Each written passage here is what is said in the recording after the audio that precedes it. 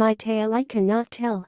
I awoke that morn with sleeping eyes, my ocular allowance desensitized. My assessments whirred with chaos, and my sinew felt ostracized. For moments I stood in silence. No sound to break my trance gained entrance. I listened more, yet nothing chimed, not bell, nor rat, nor fly's winged cadence. So sighing, I stepped in marching fashion, marveling slight at this new condition. My vision never came fully accrued, but I pressed forward with knightly passion. I roamed the halls in years seemingly, its grandiose still holding divinity, each marble pillar and granite arch, marked by cross and Godhead Trinity. Nothing new to be seen or heard, but my thoughts still bothered and whirred. This deafening silence seemed quite off, and no other vagrant seemed absurd. No waltzing maid or bowing squire, no torch lit, nor guard's gilded attire, so peculiar, 'twas quite bizarre.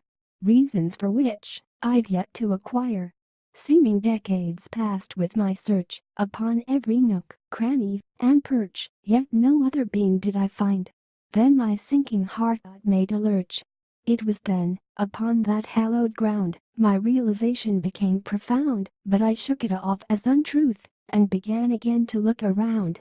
Each wing and flight of stair, no beautied maiden, fine or fair, no king, nor queen, or harebrained jester, no single soul in bed or chair. At such time, tears begging to be cried, and nothing could make that soon subside. I sat alone, spoke no words at all, for none would hear if I cried. I remembered then what had transpired. A pain in breast had made me tired, and so I laid to obtain some rest, for I thought 'twas all that was required. Sleep I found, but not in fleshly host. I raised this goblet to Grim, I toast, whose hands took mine in that final waltz, and made me roam these halls, a ghost.